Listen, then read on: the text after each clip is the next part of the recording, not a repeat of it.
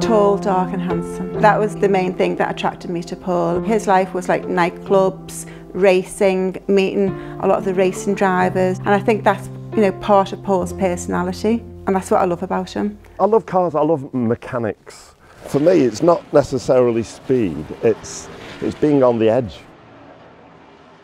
It was January this year. It happened all of a sudden. When Paul came out of the hospital, I didn't know how to approach Paul that his dad has gone, because he kept on saying, I'm going to go and see my dad, I'm going to go and see my dad. There was a phone call and it was his mum, and he said, I'm going to pop down and see you, mum, and see my dad. And next minute I heard, oh no, and then he started crying and I ran down. So that was like the first time that I realised that his brain has changed so much. I don't remember my dad dying properly. I don't remember a lot of the work I did with him and for him. I don't remember our wedding. So there is a slice of several years missing. There's a lot of things that are different now. His personality.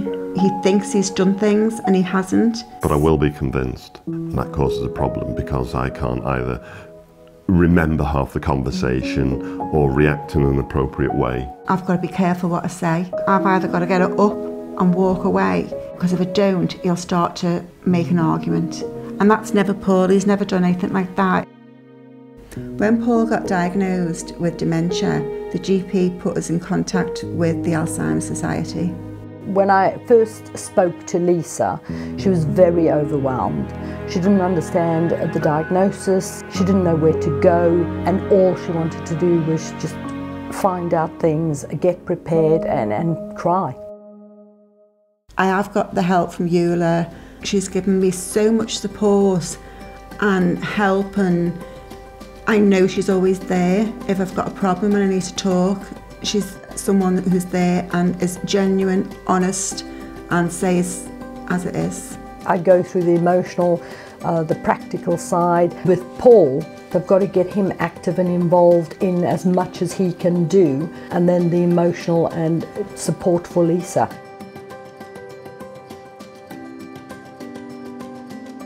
I would advise anyone to get in contact with the Alzheimer Society, because they're there to help people.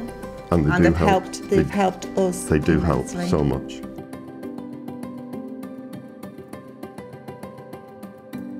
I would say to anyone struggling with dementia, ring the Alzheimer's Society.